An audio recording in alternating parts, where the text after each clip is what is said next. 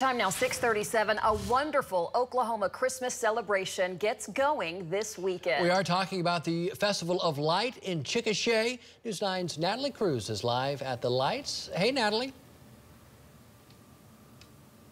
Good morning, Lacey and Storm. It's never too early to get a head start on Christmas, and that's exactly what they're doing here in Chickasha at the Festival of Light. They're celebrating 31 years of tradition, and according to USA Today, they're ranked #1 for being in the country. As of yesterday, they were ranked in the #1 spot to have the best light display, which is pretty incredible. There's over 4 million lights surrounding 43 acres here at Shannon Springs Parks, and people who live here say when you're here, you just feel like you're in the holiday spirit. Take a listen.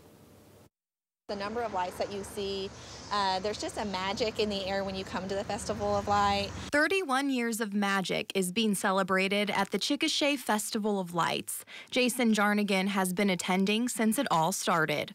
We are being nominated for the first in the country, and we probably should be, because we were one of the first in the country. I was here when we started the Festival of Light. It was started, I think the first theme was Through the Eyes of the Child is when we started the Festival of Light in Chickasha, Oklahoma. And now, 31 years later, the festival has grown into much more than a light display spectacular. The event also offers carriage rides, carnival rides, food trucks, and an ice rink.